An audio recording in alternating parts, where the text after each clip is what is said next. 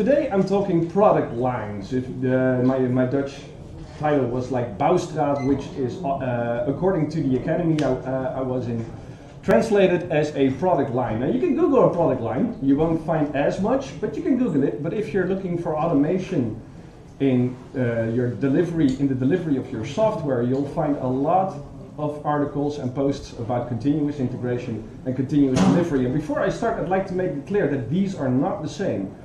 You see, continuous integration and continuous delivery are nice processes that you can automate, that you can use in your company, but it's not the same as a product line, and I'm hoping I can make that clear through my talk. And I'm hoping that we can all have something really useful to take back home with us. So another question before I start. I've been using the term weekend warrior in my preparation. So I've got this image that this is this lone person making like software in their attic. It's becoming a bit more rare than it was like 10 years ago. But the weekend warrior term is all right? No offense? No offense. All right. Good day. So we got some last coming in. Welcome, welcome. Grab a seat. Grab a seat and stay standing. No. Little Dutch humor for you there. All right. About me. So this is me in a nutshell. I tend to run late. And I have 2 children, so that's basically me. I like to crack jokes. I like to take my time for stuff. And a lot of what I do in my work comes actually from like my previous career experience. You see, I was like a retail manager before this. Not the most logical of career switch between developer and a retail manager, but I found that a lot of characteristics of a retail manager are like really beneficial when developing software, and especially when organizing everything about software. You see, when you're a retail manager, you work in a store, you got a bunch of physical products everywhere, and you're just hoping for one thing. You're hoping for the customer. Hi, come in, just like a customer. I'm always hoping for the customer that comes in, looks at the products, and already knows, yeah, I want that. Would you like some? No. Would you like another product? No, I just want that. All right, here's a bag of money. Great. Would you like some wrappings? No, no wrappers, imagine that. And would you like a bag? No, all right, next. Ideal customer. Now, this is basically like I have little work to do. Now, I'm a bit of a scatterbrain, so retail management never really took off for me. The helping customers like this was always easy though. And it's because I have this character trait that I was focusing on, was cherishing, and when I noticed that retail management wasn't for me, it was exactly this character trait that led me to software development, and specifically like one single quote from Bill Gates that most of you will probably know: I choose a lazy person to do a hard job because a lazy person will find an easy way to do it. Well, I felt like a real deep connection to this. It's like totally me. So I figured, you know what? Yeah, let me just learn software development. Let's see how that turns out. Well, here I am today. I'm a software developer now, but you know what? I like to be lazy, but in all seriousness though, I think we all like to create something high quality. We all like to take pride in our work, and in that sense, there's a bit of a thing going on called software craftsmanship. It's really, this is like a bit of an ideal I'd like to aspire to. And I actually have like a friend who's like a real inspiration here. He has his own furniture shop, so taking another detour from software development here. It's a guy who's a carpenter, so he builds furniture. So he basically makes like chairs, seats, sofas, closets, you name it, he makes it from wood. And whatever type of wood he uses, he's got like an entire dictionary of stuff he uses to describe any type of wood. He's got an elk, he talks about the stretchability, maintainability, durability, anything you can find, he knows it. He can talk so much about wood that I joke about his wood on wood, but I'll keep it family friendly for now. Tough crowd. But he's a true craftsman. He takes his time for stuff, he just sits down, looks at his wood, carefully selects everything and goes about that. Now, as a software developer, I'd like to be like that. I get like a customer request, I carefully select my tools, my methods, my Drupal modules, everything. I'd like to just select it carefully and then implement that in like the most beautiful way, in an efficient way, in a smart way. That's how I like to develop my software. Now, I started my career like that, with this ideal in mind, just creating quality software. So I was busy making software. I didn't do everything that well, so I tend to rely on a bit of crude methods to get the job done, but sometimes it works. Like one example that I used to really do is like, if I wanted to check a variable, I just make like an h1 tag on my web page, get the variable in there and see if it works. Well, that kind of looks like this, right? Hello search, and well, obviously my variables aren't showing here. Now, the code behind this I thought was fine, I thought it was great, and at one point I fixed it. So yeah, let's get it to the customer as fast as possible. And I did, including this.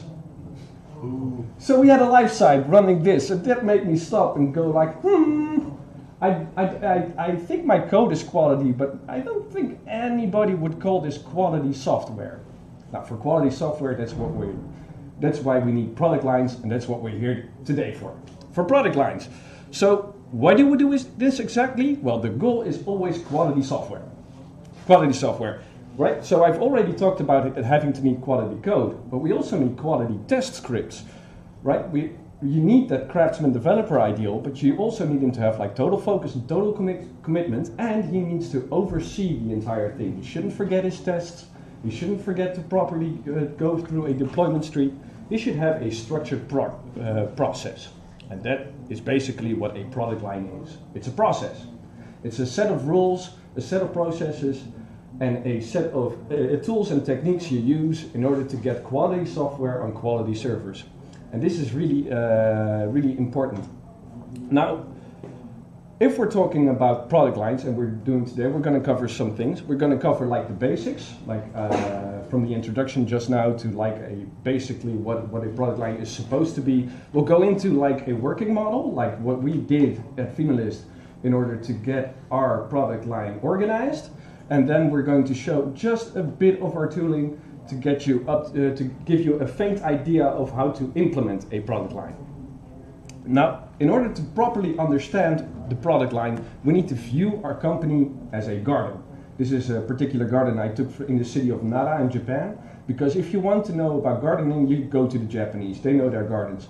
What they tend to do is they organize all kinds of plants, trees in particular orders so that it represents life, and then they make these roads and buildings that are all pretty angular, as if to represent the technique of humans in their angular shapes, and the life of the trees and the life of plants in round shapes and in a bit disorganized fashion. Now, the funny thing about this analogy is that if you think of any process running in your company, whether that's like getting your testers, the way you organize your DTAP configuration, you can see those processes kind of like the plants in a garden. Because, you know, if you just plant something somewhere and you leave it alone for a long time, it tends to sprout like weeds, little plants you don't want in your garden. Now, there's a really practical example of that. Normally, when you've got like a process going, you'd like your customer to pay you for your work. This is like natural. So your manager tends to ask you like, all right, how much time did you spend on working on a certain issue? Well, you never know by heart, so you've got some tools installed, and there are all kinds of little processes going around in that tool, like get your hours in before the end of the week, get your hours in for the end of the month. It's a weed. It's a process nobody wants. You just like to grab it out, toss it. It's like its very existence just seems to annoy you. That's what like our registration is, and that's what little side processes in a garden can be. So a product line, for our intent, is meant to organize the trees in a fashion so we can accurately see the trees, see the shrubberies, and notice which are weeds so we can pull them out. So we can make our process as efficient and quick and easy as possible. So that's why the garden analogy works. Now, we can just jump in, but we tend to take baby steps. Now, this is my son. I always take like every opportunity I can to boast because I'm a dad and I'm just like that. But my son, he's a bit like me. He likes to get things done now, not yesterday. So when he was like, at one point I thought, all right, you can crawl now, right? So I put him on the floor. He put his little arms before him, and he just shoved himself backwards. And he was like, I want to go forward, but no, he just keeps shoving himself backwards. It was hilarious actually, but you just go like, but he was annoyed. He was like, I want to go forward. I know I want to go forward, but I'm not getting there. So he just quit. He said, this isn't working for me. I quit. I'm not moving anywhere. You're carrying me anyway, so whatever. So at one point I was like, come on, I'll show you how to walk. So I grabbed his hands and we took like the baby steps. And now he's like, oh, does that work? So anytime he wants to go somewhere, he just goes like, tries to find my fingers.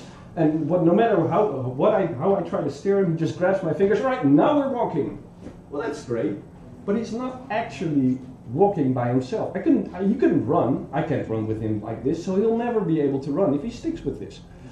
And when designing a product line, this is important to realize. Because we all tend to be like that. We've got some kind of tool or we've got some kind of process that helps us walk, and we tend to stick with that. It's like, all right, this works. I'm fine now. You'll never be able to run. Yeah, of course I can. The tool just has to run with me. Doesn't work like that. You have to take every step. You have to crawl first, get across the sofa first, then you can walk, then you can run. So, taking that in mind that we're going step by step, I might go a bit slow into getting to the product line, but it's because of this, because we need to take the baby steps. Speaking of baby steps, if we go into the product line, just to go into like examples, we first need to figure out, all right, what are we organizing exactly? What are the processes we're talking about? And that's basically this. I boiled it down to like 4 basic areas. And what you can see like with these areas, you've got like intake, which is where you listen to your customer and you get some kind of requests, whether that's an initial project or just a request for change or maybe some bug. These land in intake. And you'll notice that a lot of processes just naturally form around intake, whether that's like an issue management system, your help desk, anything that you use to communicate with your customer are like the plants in your garden that form around the intake part. Next up we have development, which I think I don't need to explain as much. You've got your editors, you've got your Git and all kinds of tools you use for development. Delivery, you've got your DTAB configuration, you've got your environments, maybe you've scripted it in a certain fashion. And after that, you've got transaction, right? You have your customer, so you've got like some kind of invoice system, the dreaded hour management system I noted earlier. These are the things that all come across in any company, right? At least I think so. But this is what I distilled it to. This is where the processes were going. Now, if you think about your own company, how you fix this, you might have like you might be a weekend warrior and you might just figure this out on your own and have like really easy processes. But if you're a bit of a bigger company, you tend to have like larger processes. For us personally, we just figured, all right, let's make a diagram. We'll just take out all of the elements that come across in these circles and we'll make a diagram out of it. And it looks like this. Now, it's not really readable, I think. At least it doesn't have to be, because you can ask me later if you'd like to learn more about how we actually implemented it. But just a couple of things to note here is that it's circular almost, so it comes back to the beginning. And every step of the way has been a thought process, because this is the final product of like 10, 20 iterations just for getting the status quo. And most of them just were way bigger, so I've actually made it smaller by thinking about it. And why this is beneficial and why this is a baby step you should take is because like in any time you're going to draw this diagram, you're going to come across some things that won't make sense to you. Let's have an example for that. So here we're just coming from the fact that a customer has finalized their request, right? So everything they want is now smartly formulated, it's now manageable, there's some kind of agreement on how many hours you'll spend on it. We've got an issue, and there we go. So we start off with a developer writing code, and I just made the text bigger to make it more readable on the screen. And you've got the check-in, and we've got some code tests. Now this seems like really logical order. It's like you see it, it's like, all right, fine. But just think about for a second. We've got code tests. Think code sniffer. Think syntax checks. I've noted here that it's after checking the code in, with Git in our case. Do you? Or because at this point, that means that your Git will possibly contain faulty code. So maybe this doesn't make sense. On the other hand, we personally work with peer reviews, and in order for peer reviews to work, you have to make a basic assumption. So for us, we said, all right, if we want a peer review, then the peer reviewer should ideally make sure that the code checkers have been run. But in order to run his own code checkers on it, the code has to be checked in. So this is an entire thought process on just 2 bubbles here. And what I like about this end result that we've got here is that the moment code is checked in, we're not just going to assume this is quality code. We're going to check it, and checking is knowing. We always check in this scenario. Just because I just put it in a bunch of bubbles. Those are some nice bubbles. Another example, we've got a production procedure here.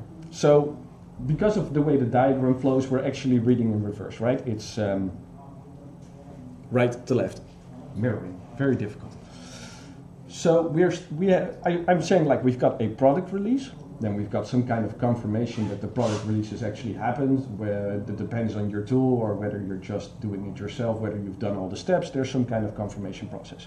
At this point, and at the confirmation product, you'll notice whether it has been successful or not.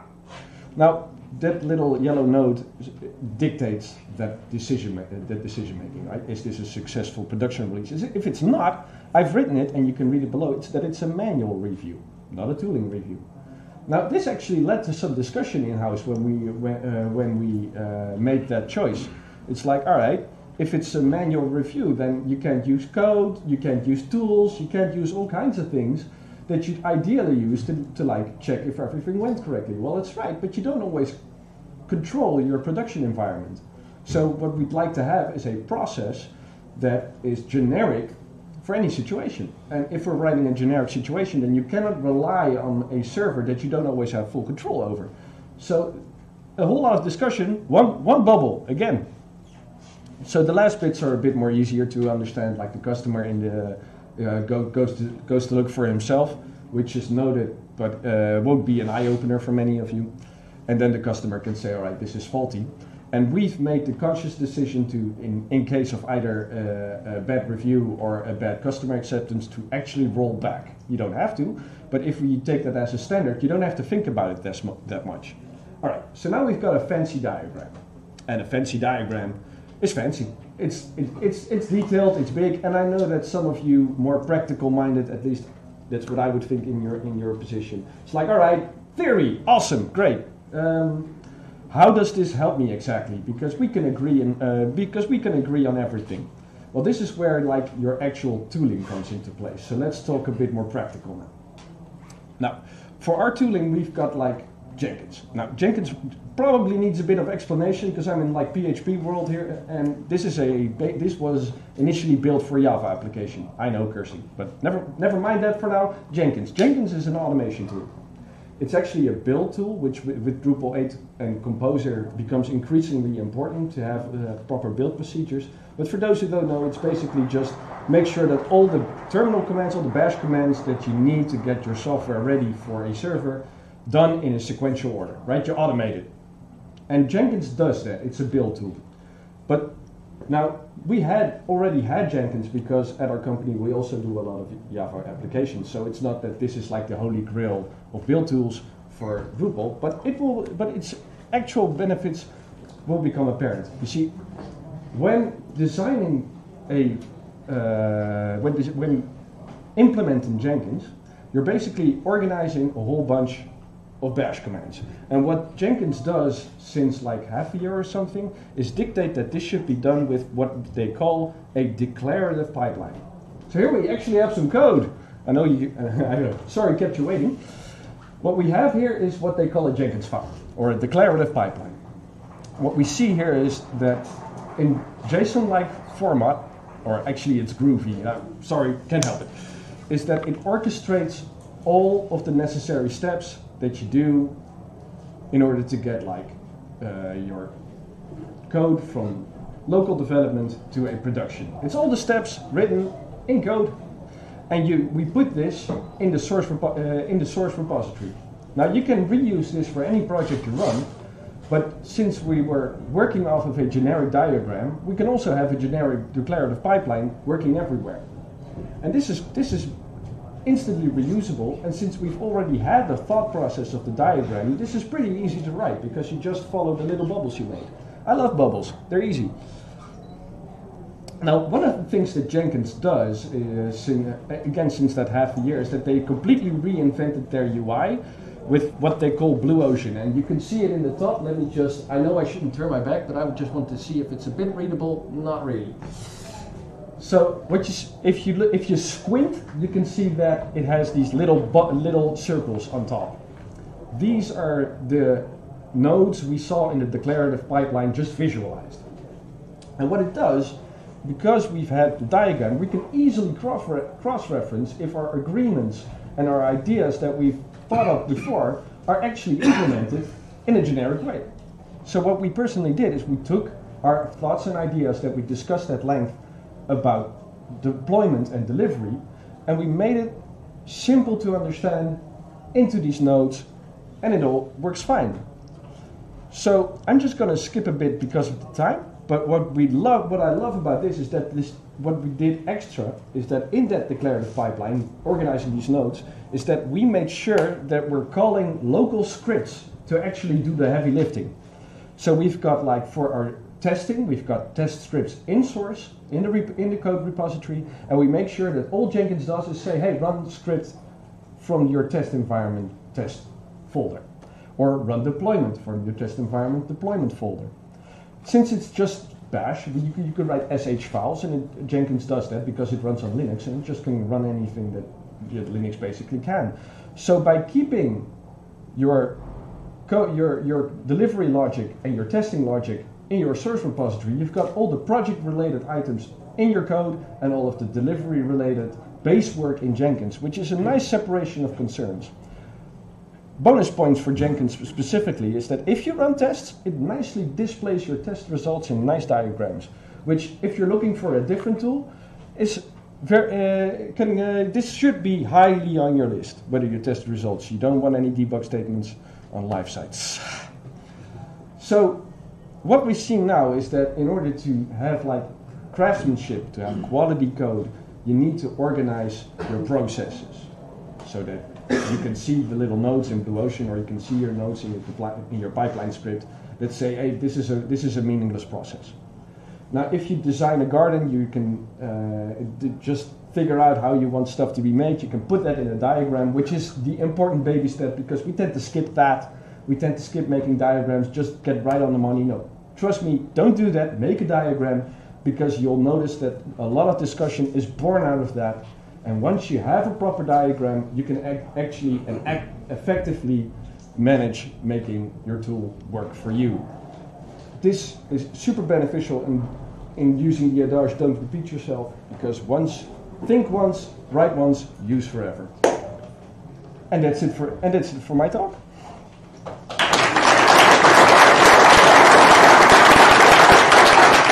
So, I have 4 minutes for questions.